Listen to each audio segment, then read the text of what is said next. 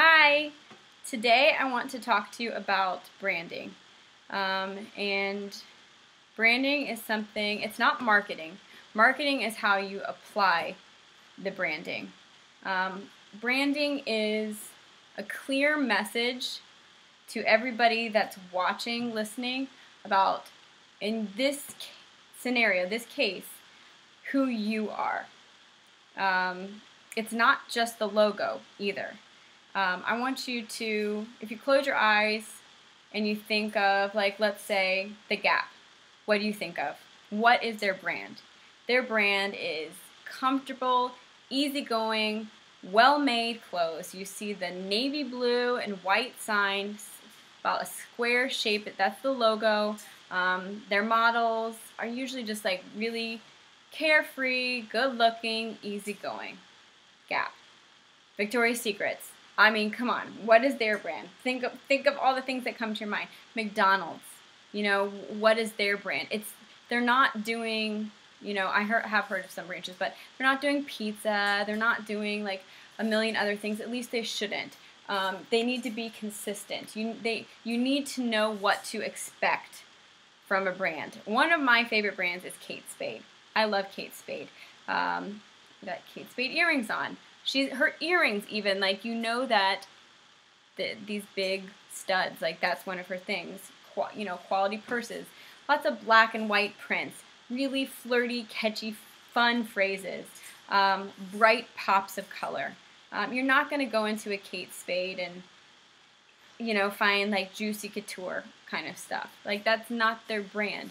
And the best Chanel, Gucci, I mean, the best companies have a strong brand, and the brand isn't just the products, because you don't want your brand to be like pump it up and just like drinking shakes all the time. That's not your brand. Like, that's not attractive to people. You need to have something clear and concise that shows who you are and how these things, this fitness and Shakeology, fits into your brand and fits into who you are. Okay, so ways you can do that are simple. One is just selfies and visual stuff. Who do you want to show that you are? Now, one of the things I love about Beachbody is that you don't have to be perfect. I mean, my hair is a little bit crazy, but I tried. Okay, most days I am just like, kind of look a mess. Probably in my workout clothes most of the day with the kids. And I love Beachbody because I can be that way sometimes. But I will say that before I do my workout, I'll put on mascara and like some type of tinted lip stuff, so that when I do the selfie later that shows I worked out, I look a little bit better than the 4-hour sleep that I got. So my brand, I would say, is I like fashion, I like beauty, I want to talk about that, but I'm also a mom of 5 and I want to be real. So it's kind of the dichotomy between that. Another thing is colors. You can even associate colors. This is something very subtle, okay? You're not going to be like, my power color is, but I use if you look at my blog website, like a watercolor palette of aquas and like a light pink. And I also like a lot of black and white quotes and that kind of thing. So when I'm looking for motivational quotes to post, ideally, now this isn't all the time. We're people, okay? We're not like products but I try to look for like black and white ones. I like pretty, like that watercolor writing or just like a strong print. I have fonts that I always use. So when I'm using like Over to write a font over a graphic or a picture, I use the same font. And I usually use black, gray, or yellow for like my Over ones. So just think like consistency, okay? Because they need to know what to expect from you. So like I said, even colors. If I have like a background that I even use on a lot of the posts that I do, that's kind of like a watercolored background, that's the one I use. So if you're like flirty and like cursive and that kind of thing, then pick the font, like pick what it is, and just use that. And that's an easy way that you can reinforce your brand.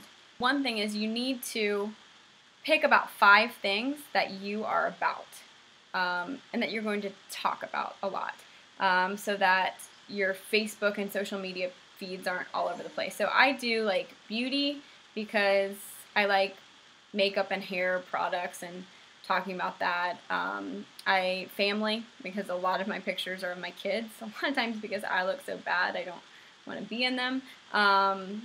Fitness, obviously. Now, all I do right now is Beachbody workouts. If I didn't have 5 kids, I probably would I would try to do like running or biking or play basketball or something like that. And so then I would show that. Like, that's awesome if you have something that you're supplementing your workout with. So talk about that. Like, let more different types of fitness be one of your things. I talk about healthy foods, clean eating. I do a lot of recipes. I'll take pictures and post recipes for maybe the 21-day fix or just clean eating. And then I do quick mom tips. It could be like how to do laundry, like laundry organization, or which other ones have I done? Oh, like how to pre-make a ton of breakfast sandwiches. Give an idea like that. Different things that I've like looked up on Pinterest that have helped me. And I've just got my camera phone and I'm like, psh, I can do a post about that. Psh. And so sometimes I'll just do it real quick. Other times I'll wait. But those are kind of my 5 things. So that's what people should expect from me. If you have a degree, let's say in nutrition, then ding ding, that's yours. My husband's a nurse. So once he gets active into the coaching side, I want him to be an authority on health and new research that he's seen.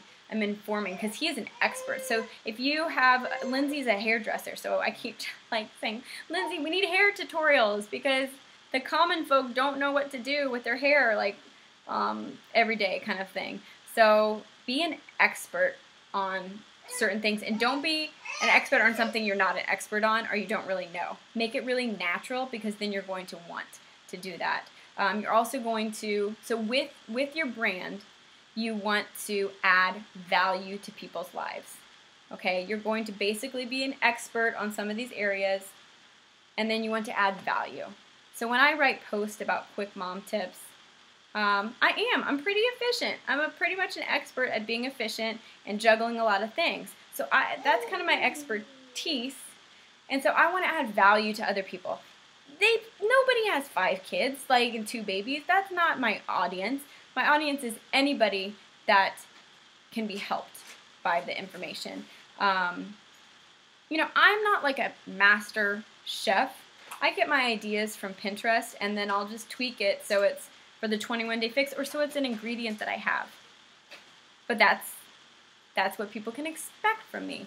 And people knowing what to expect from you is going to make them feel safe, and it's going to make them realize that this whole Beachbody Shakeology thing isn't just like some passing phase, that it's something that you are becoming an expert on, and something that they can trust you when they listen to you about. And also by making yourself well-rounded with those other things, it's going to make them realize, like, Beachbody Shakeology, yeah, they talk about it a lot, but you know, she also talks about like beauty stuff a lot, and about like the best vacuum for a large family, and we're going to be buying a home, and so I'm going to be hopefully posting a lot about decorating. That will kind of be like another niche I have, but you want people to listen.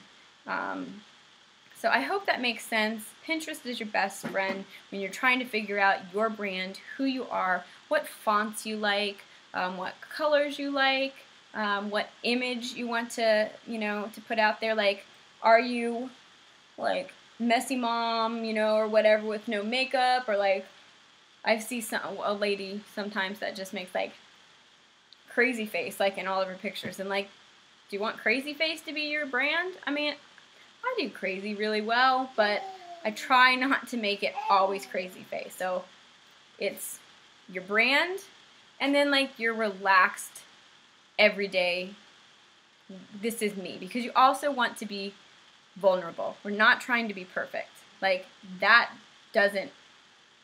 unapproachable. So perfect is totally not, but make your imperfections part of your brand. No whining, no complaining, no like telling someone off in some vague way in Facebook posts. That's over. No grumping. You gotta grump. You grump to your family. You grump to your team. So that stuff's over. So your brand, one thing it's not is negative. No negativity. So you can let that go as one of the options. I dance in my welcome videos to my coach. That's kind of part of my brand. It's like free-spirited dancing, kind of crazy. So yeah, think about that. I think once you get an idea of what your brand is, you think about where you like to shop, what celebrities you like, what music you like. I think that really helps you understand who you are so that you can be that person in a consistent way.